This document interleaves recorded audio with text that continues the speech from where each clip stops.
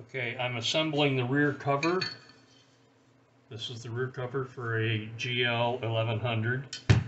I've put a new seal in here for the output shaft. I've put a new seal in for the pulse generator shaft, which comes through that hole. And I'm now putting in a new bearing for the pulse generator shaft. The output shaft bearing was good. I had it out. I cleaned it, oiled it, put it back in. The shaft for the bearing for the pulse generator shaft is completely seized up. It won't turn at all. So I've bought a new bearing. It's an SKF 6002. Yeah, 6002. The one I bought has rubber seals. The original bearing was completely open on both sides. So what I'm doing now is I'm going to remove the rubber seal from the side facing the engine. Okay, there's the rubber seal, which was damaged in taking it out, and now here's the bearing. Okay, so it's got grease in it right now, supposedly permanently greased from the factory, but it's going to be running in oil, so I'm just going to add a little oil to it. Now I'm going to leave the other seal in, and that's going to face outside the engine. So there's already a seal in the case, so this is going to be double sealed. So it'll still get plenty of oil from the engine, and we have pretty good insurance that it's not going to leak with the both the grease seal on the bearing and then the oil seal in the case.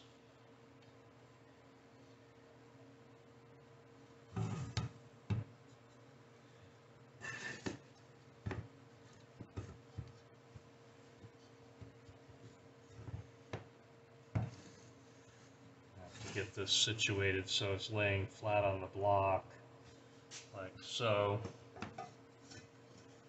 Set another block there.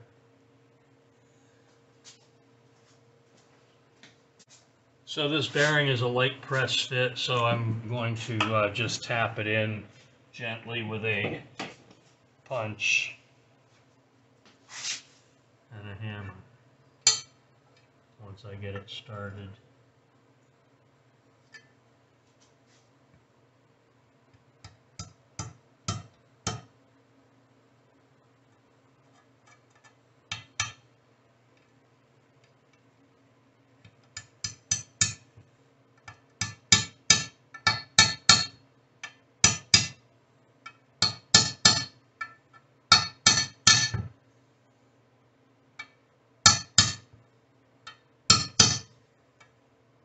And when you're tapping a bearing in, you don't want to use brute force. Gentle taps on the outer race only. I'm not hitting the inner race at all. Work my way around the bearing, keep it going in straight,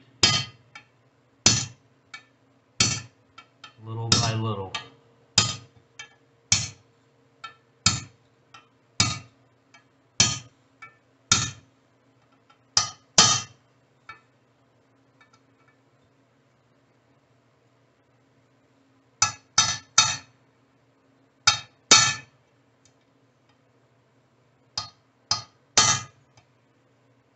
You can tell by the sound that it's about bottomed out. It probably is. Yeah. Okay. It's bottomed out, and it's now flush with the inside of the case. Turns freely. The seal is in its correct location. Okay, so that's that. The next step to assembling this rear cover is to put the stator in it. This is the stator. For any of you that don't know, I'm going to just show you quickly how to test the stator with an ohm meter.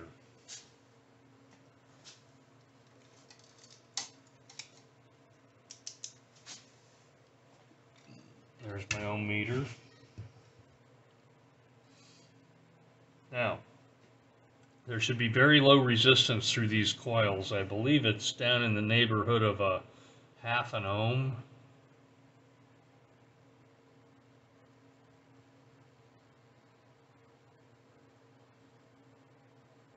There's 0.3 ohms, wire to wire.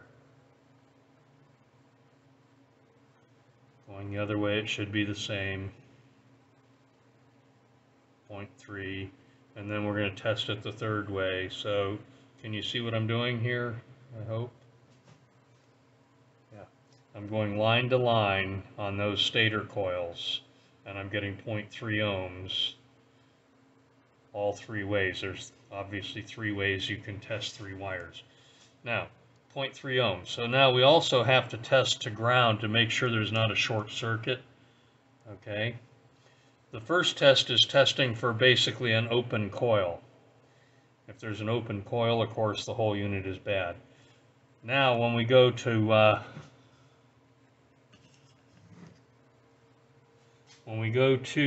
the frame of the coil, this is what's getting actually bolted into place in the housing. And now I'm going wire to ground, and it's open. As you can see, OL on the ohm meter means it's an open circuit. Okay, no continuity, and that's how you test it. So once you've done that, make sure that your stator is good. Then the next thing you need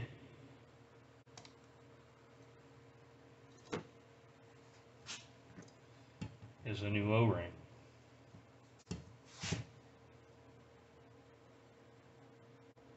I'm putting a little oil on the O-ring.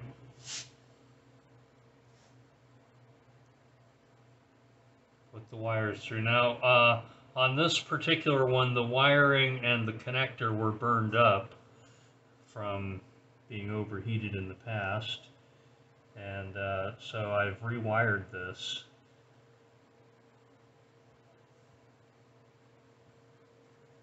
Okay, there's the O-ring. All right, now I'm going to smear some oil on this plug.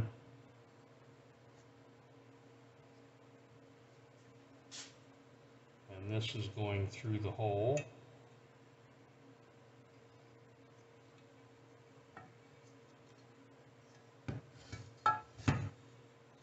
As you can see, that goes through the hole like that. All right, now I'm up to the point where there's resistance from the O-ring, so I'm going to set it back down in here and get to a position where I can push on it a little.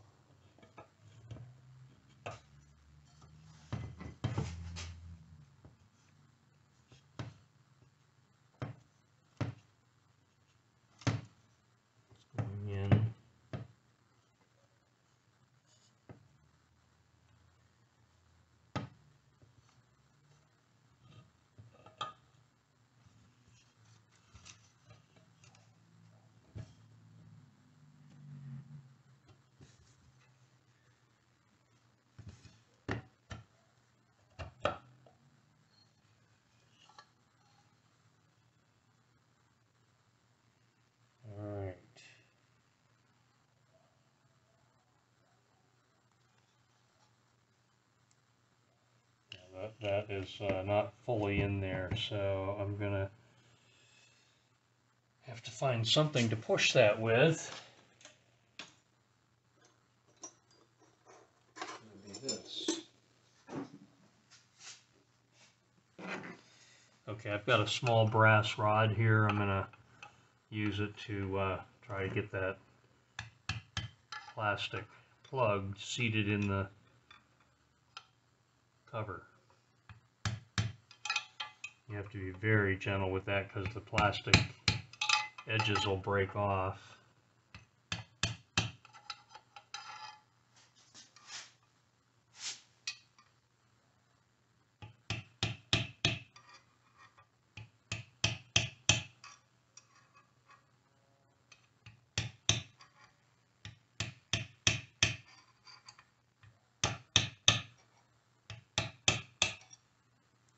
think it's in now.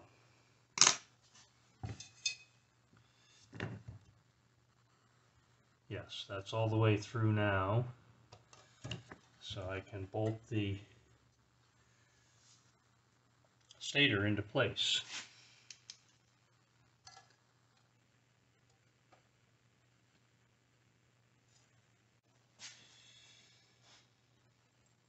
Okay, the original bolts were Phillips head. As you can see, that head of that bolt is rusty, and it was difficult to remove, and it's not really reusable. So we're replacing them with socket heads, and my socket heads are a tiny bit longer. I'm going to put a lock washer under the head. Okay, lock washer.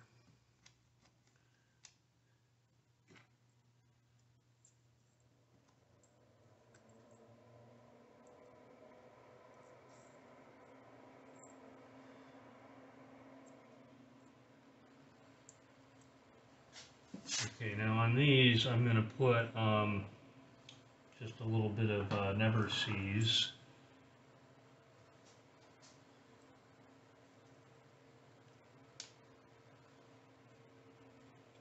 On the thread.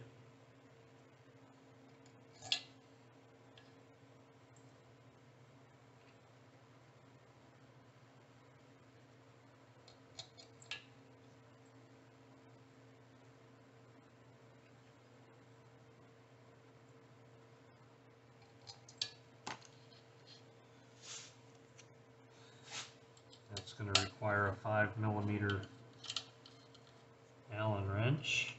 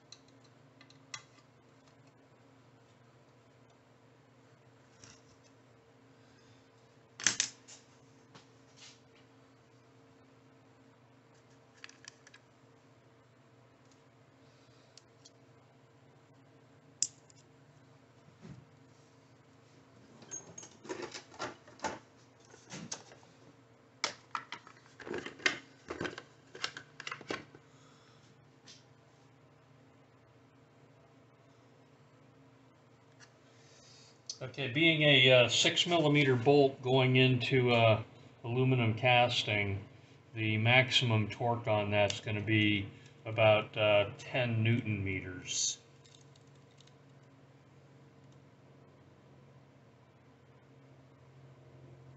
Setting my torque wrench right there, 10 Newton meters. I'm just going to brace this against my hip and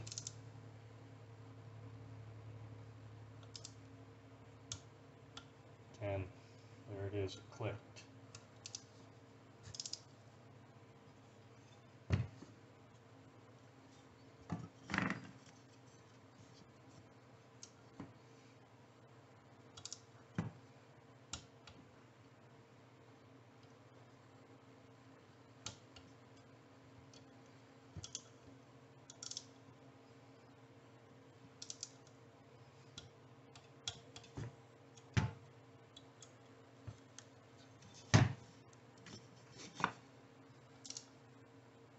I don't want to mash the wires down against the workbench, so I'm using blocks of wood to hold it up.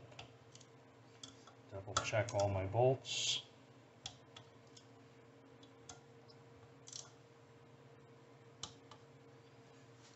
Okay, there we are. The lock washers are all crushed flat. That's a good sign that my bolts weren't too long. There it is. Bearings are in. The stator coil is in place. The seals are in. There's one more thing left to do, and that is to put a snap ring on that stator coil. So I'm going to get into that snap ring groove and gently pull that up with a screwdriver to make sure that it's all the way up where it belongs. I believe it is. This is the original snap ring that was on there. I'm putting it back on. Looks to be in good condition still.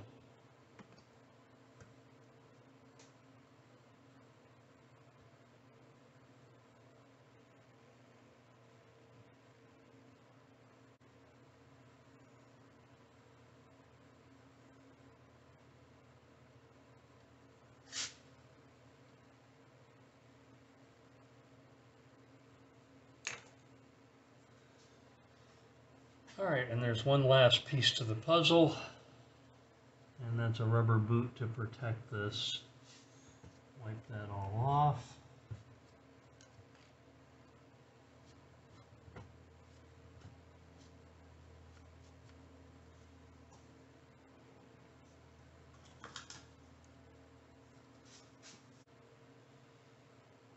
Okay, I tried to buy a new rubber boot for this and could not find one anywhere.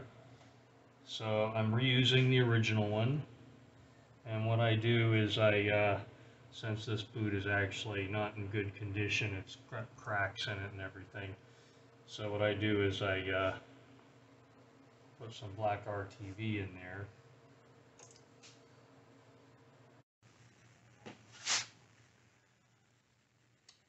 Okay, since this cover is not in real good condition, I'm putting some black RTV, or silicone sealant, high temperature silicone sealant in there, and then pushing this down over it, and that snaps into a little groove.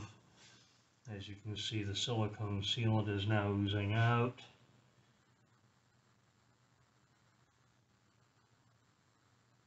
I've done this on a couple of other ones, and it holds up really well.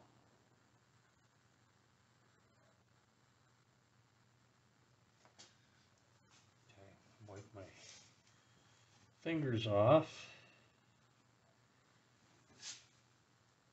Wipe off the excess sealant.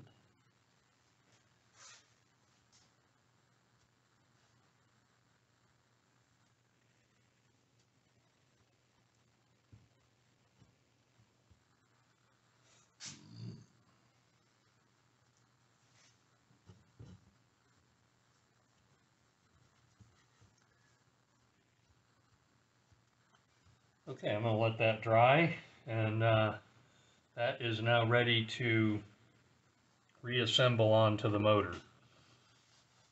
So thanks for watching, and we'll continue this project a little bit later.